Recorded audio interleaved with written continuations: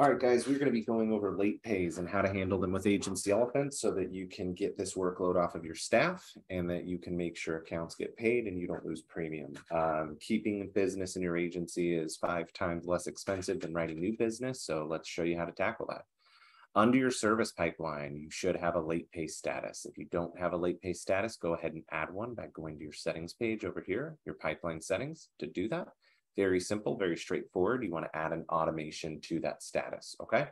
In your drips and tools, you are going to have a drip campaign that is titled, guess what?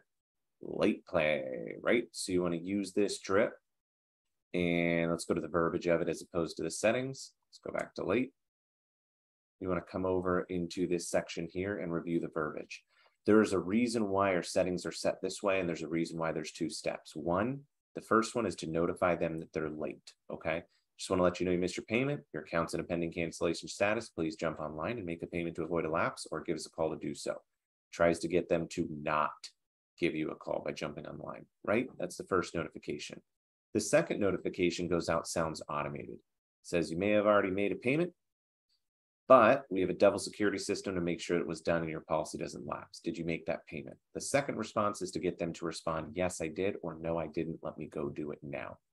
Now, to tie this to your pipeline, all you're going to do is come over to the settings area of your pipeline right here.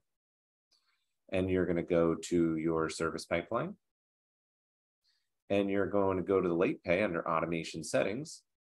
And you're simply going to add 1, they're a customer, obviously, keep the group, and 2, they're a late pay. Once you add those 2, get out of there. You're good to go. Your automation is now set up for late pays. So view the verbiage, make sure it's acceptable.